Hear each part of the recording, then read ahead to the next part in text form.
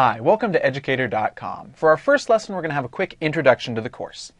So what's this course called? Depending on the school you attend, this course goes by a wide variety of different names. Pre-calculus, math analysis, it might be called math analysis with trigonometry, simply trigonometry, it might be called pre-calculus and trigonometry. It could be called algebra 3, might be called geometry 2, might be called algebra 3 and geometry 2. It might be called college algebra if you're in a college course. It might be called college algebra with trigonometry, and it might be called something different from all of these. It's got a lot of names, sadly. Still, all these different names imply basically the same set of concepts. Those that are essential for science classes and those that form the necessary foundation for calculus if you decide to continue in math. Those are all the concepts that this course on Educator.com will work through.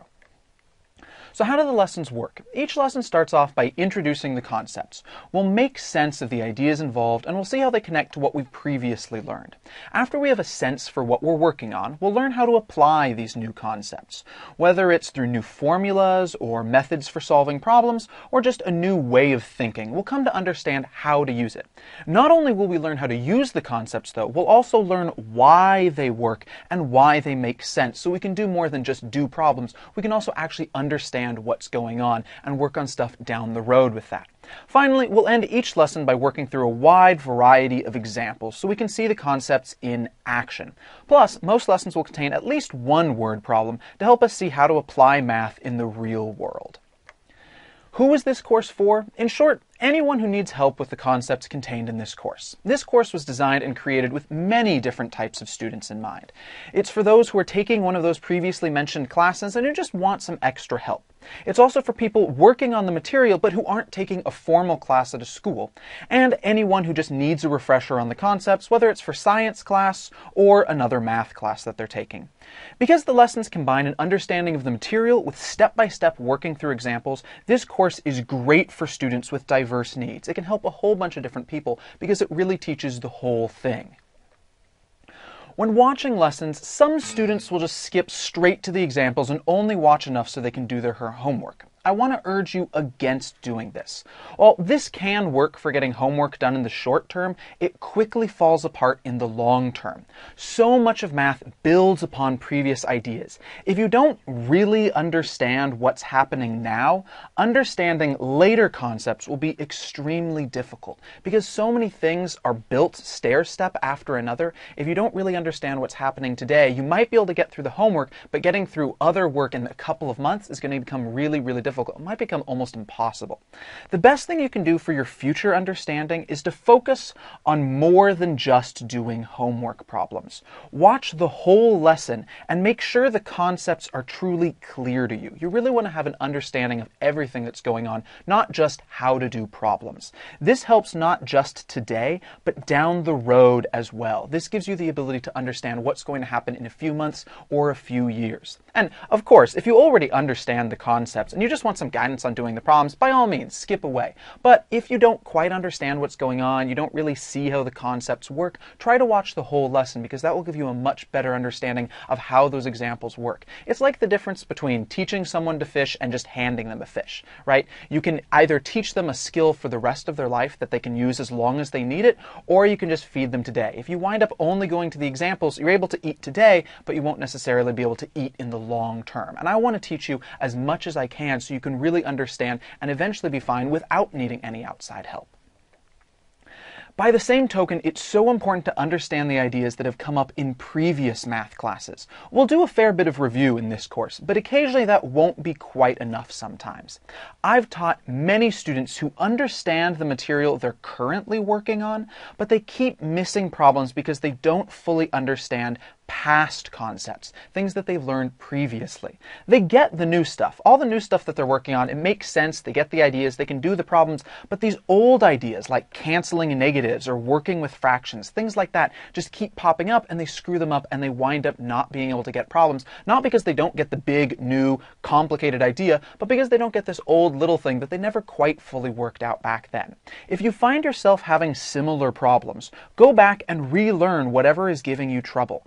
You've got access to all of Educator.com here. That's a great resource. You've got all this material and other courses at hand, so you can easily review whatever winds up giving you trouble now. If you notice that you keep missing the same kinds of problems, you keep making some mistake with some specific thing, search it up on Educator.com and try to relearn that portion. Once you've got that under your belt, you'll be able to stop making mistakes on that, and you won't have to worry about those things catching you up. It's not necessarily all about not understanding what's happening today. You might understand perfectly what's going on in the things you're learning right now, but because of this one little thing you didn't fully understand previously, it keeps tripping you up. But if you go back and relearn it, you'll be in a great position.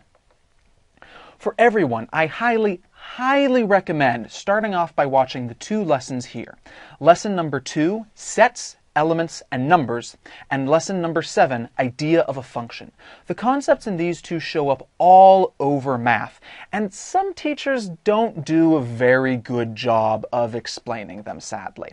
Since they're so important and so common, I want to make sure that they make sense to you as soon as possible. So I really want you to have the chance to watch these early on so that the later things that build on these ideas make as much sense to you as possible. Also, if you have difficulty with word problems, check out the 5th lesson, unsurprisingly named Word Problems. Not a terribly creative title, but Word Problems is this lesson that will help you see how to understand word problems and how to approach them. It will build this framework for approaching all word problems. That's something that you can start using on anything where you're having difficulty seeing how to set it up. If you don't have time to watch any of these right now, that's perfectly okay. Just try to come back and watch them in the next couple of weeks. These ideas are crucial, and it will make a lot of things easier later on once you've got a good understanding of them. It's not something you have to get done instantly, but by having it done as soon as you can, you'll wind up being able to understand later things much easier. If you've had difficulty in previous math classes, if math class has been a little difficult for you, you might want to watch the first 7 lessons because they form a review of important concepts. Lesson number 2, Sets, Elements, and Numbers. Number 3, Variables, Equations, and Algebra. 4, Coordinate Systems. 5, Midpoint, Distance, the Pythagorean Theorem, and Slope. 6, Word Problems. Oh, I guess that should have been the 6th lesson previously. Sorry about that. Lesson number 7, Idea of a Function, and lesson number 8, Graphs. The ideas in these lessons form a foundation for much of the course. If you can make sense of them, you'll be in a good position for understanding what comes later on. So you really want to make sure these ideas make sense to you, because if they don't quite make sense to you right now, later stuff's going to be really hard. But we'll do a lot of review in these beginning review pieces so that they'll give you the chance to really understand what happens later on. At the end of this course, there's an appendix all about graphing calculators and graphing programs. But just because it comes last, just because it comes at the end of the course, doesn't mean you should wait to watch that thing. You should watch it as soon as you have the chance, as soon as you're interested in it. By this stage in your mathematics career, you might be considering purchasing a graphing calculator, or you might already own one. The appendix will help you get started. It has recommendations for buying one, it goes over the basics of use, and it explores some of the more advanced abilities for graphing calculators. And even if you don't want to buy a graphing calculator, even if you know for sure you're not going to buy a graphing calculator, just don't feel like spending the money, I recommend checking out the first lesson in the appendix. We start off that lesson by actually looking at a bunch of free options, and it can really help to know that these things are available and that you can have them on any computer really easily. Having access to a graphing calculator, something that you can graph with, can make a lot of problems a whole lot easier, and it helps you really quickly build up an intuition that just doing these things by hand can't get you very quickly. So I really recommend check out that first lesson, see some of the free options, even if you aren't interested in buying a graphing calculator.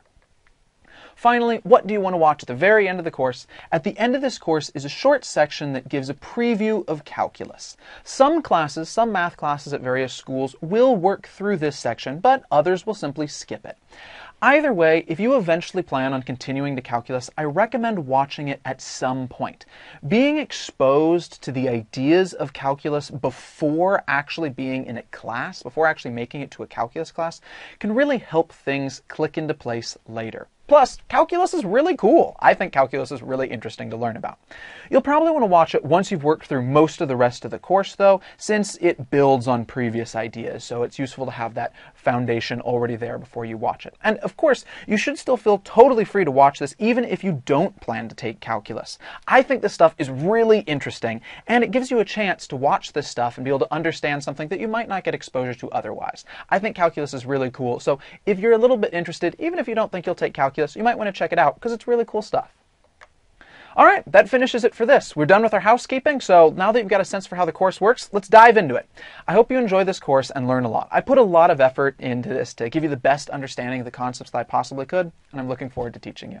All right, let's go. I'll see you at Educator.com later. Bye.